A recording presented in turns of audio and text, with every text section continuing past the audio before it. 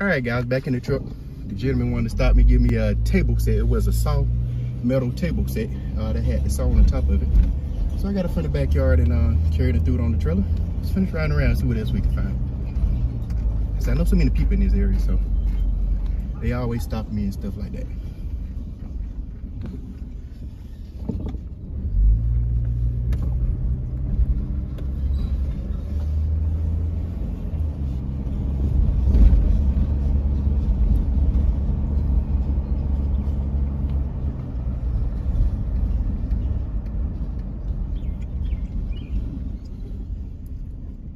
Now, I don't know if you guys see one of my previous videos, but you remember that van, this house here, they had the refrigerator with the red dumpster.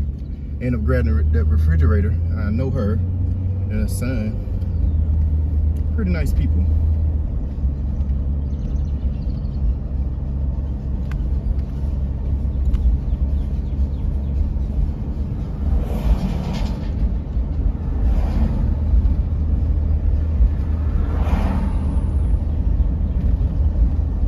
Yeah, but it's pretty much it. This pretty much, now this area I normally comes on, you know, I normally come on Tuesdays, maybe Wednesday and Thursday. I don't go here on Friday. Friday I go to a different area. Or I normally come here maybe 2-3 days out the week. I kind of ride in this area, you know, like I said, because I know everyone in this area, and a lot of this area is older people. But yeah, you know, just pretty much what I do on a regular basis. I ride through there, and people will stop me or they'll leave it on the side of the road. Just riding through here, and some of the grass I cut in this area as well. Some of the trash hauled out, hauled off some of the trash. Some of the people that's moving now, they go a dumpster there. The thing about it is, the people they're doing the clean out, they put the stuff on the side of the road. So if it's nothing on the side of the road, they don't want you digging in the dumpster. So.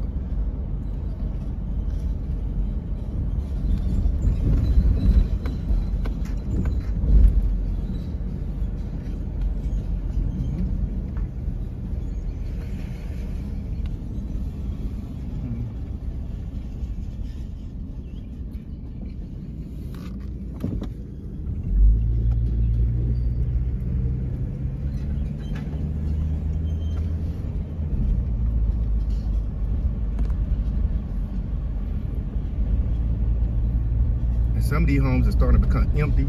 Some investors are coming in this area and buying up a lot of the homes here. A lot of the older homes, they're fixing them up and getting ready to rent them out. So they're just doing a lot of upgrades within this area. A lot of companies are moving in, buying up some land, building up retail in this area. It's a growing area that's starting to do real good. The economy in this area is starting to pick up. The houses in this area is picking up as well. A house out here back in the days you got for under 100,000, you know, in the Hampton area in Georgia. Now you might come out here and the house in this area might be 200,000. Although they're older homes, smaller homes, it's just the price of them have went up with inflation and stuff like that, with the market and stuff like that. So.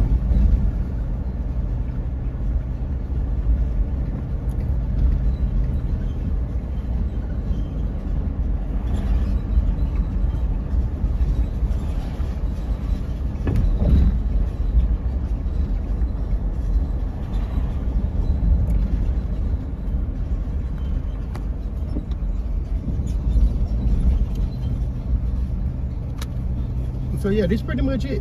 This is pretty much what I do on a regular, and I'm gonna get off this video soon and start recording and kind of ride around a little bit more. If I had to estimate the time it'd take me, probably a 4-hour video, because it's like subdivisions and homes just all connected, and you know, you just have to go in and out of them and just see what's in there. So I'm not gonna film the whole trip, but yeah, it's pretty much it. Now this is a newer subdivision here, and they do put stuff out here as well.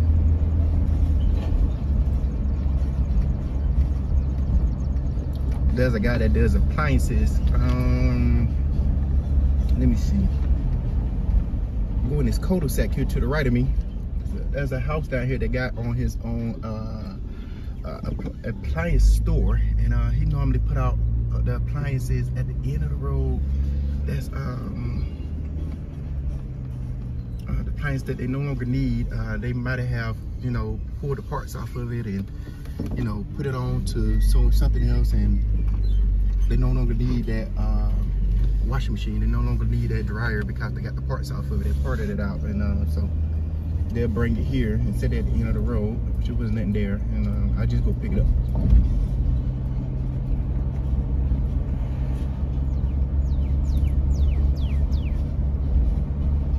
Very nice subdivision.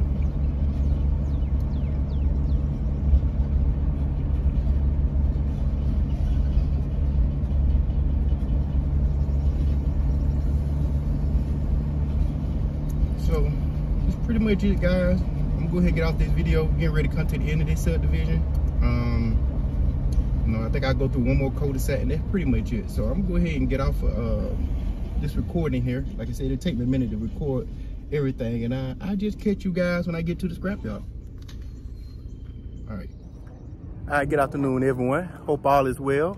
Just quite the week before and after cleaning service here at the scrapyard on this nice beautiful day. Got some rain clouds behind me. They're like the rain trying to make its way inside here. Made it to the scrapyard just in time. I hope you guys got a chance to see the video from earlier. Kind of give you guys a glimpse of what I do when I get out here to kind of ride around and pick up some scrap metal. That area I normally ride in maybe, you know, 3 to 4 times out the week, depending upon if, you know, there's a lot of scrap metal, a lot of activity out there. Then I'll ride through that neighborhood. But other than that, man, you know, I kind of bounce from place to place. But anyway, I'm gonna show you guys what I have on the trailer. I'm gonna show you guys on something at the scrapyard that I've seen, some AC units.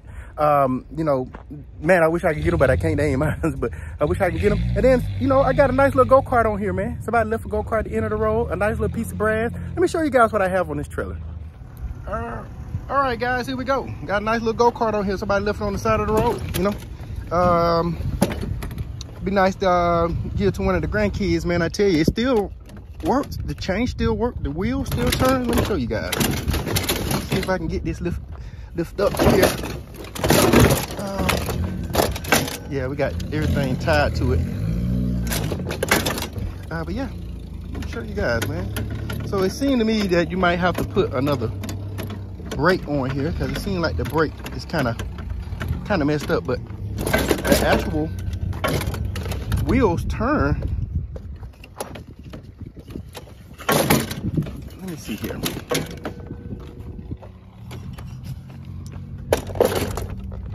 Yeah, it's in great shape. The change is on it real good. The wheels turn. It seemed to me if you paddle this thing, everything seemed to work pretty good on it. And I'm thinking about see that?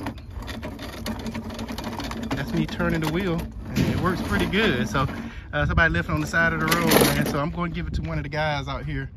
They might can use it for one of their kids, you know, and they can, you know, put a little work into it. Maybe put like another little pedal on this side, another little pedal on this side, and get it all fixed up, and they can give it to one of their kids or grandkids or whatever. But yeah, this is what I have, man. And I've got this carper.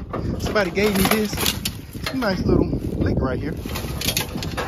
Take pretty good. Nice little piece of copper. I also got a nice little piece of brass on here. I'll show you guys this brass, man. Lady gave this to me this morning. This thing weighs about 10 to 15 pounds, man. It's pure brass. Pure brass. So you know what? Inside of here, I need to get the matting to make sure, because I see some rust inside of here. But if I'm not mistaken, yeah, this is pure brass. Yeah, that look like pure brass. I do see some rust on the edge of it, so I want to make sure it's brass. So I'm gonna get the matting and make sure that I put it up to it before I take it up there, because I do see some rust at the bottom. It could just be metal.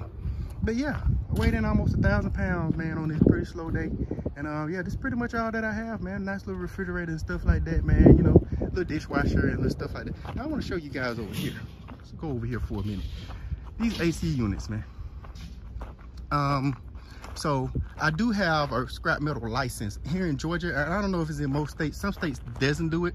Some state does. In the state of Georgia, you can purchase a license which allow you to scrap anything. So what you do is, it's like paying taxes each year. You purchase the license, and what the license does, it pretty much saying that, hey, this is how I pay my taxes.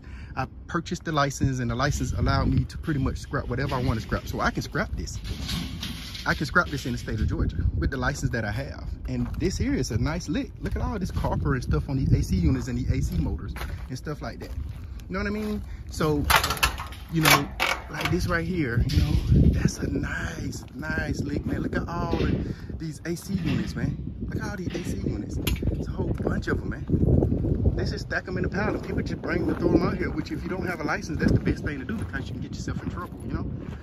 If you don't know how to release the freon, you know, like most people release the freon into the air, that's a fine. You can't do that, you know. You have to purchase or take it to an AC shop and let them drain it, which they'll drain it into something and they will, that's how they, you know, get rid of the freon. But a lot of people like to cut the wires or cut the copper when they release it to the air. That's why they find themselves getting in trouble. I also want to show you guys, look at this over here. This was brought out this morning, man. It looks like it's all aluminum. Yeah, it is. It's all aluminum. All aluminum. But yeah, it's a truck bed. These guys will get out here and weld this stuff to pieces, man. All this aluminum. Her aluminum frame, man. Yeah, this is all aluminum. All aluminum frame, you know.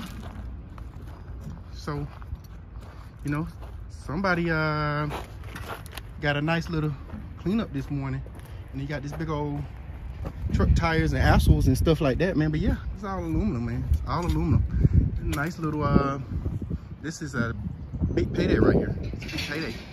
Weigh in and man, this is a nice check, man. So yeah, man, so this is pretty much it, man. This is what's going on at the scrapyard out here. Not much going on. It seems like the employees don't want to tuck their break. It's almost 3 o'clock my time, so these guys will be shutting down in 45 minutes. And so I'm gonna go ahead and get off of here, get everything offloaded, man. I see the excavator back there, but like I said, there's nobody in the excavator. Everybody's going on break right now, going to lunch. So it give me some time to get everything offloaded. So I'm gonna go ahead and get everything offloaded. Hope you guys enjoy your day. Be safe out there, man. Be safe. And I'll catch you guys later. Catch you guys tomorrow. Peace.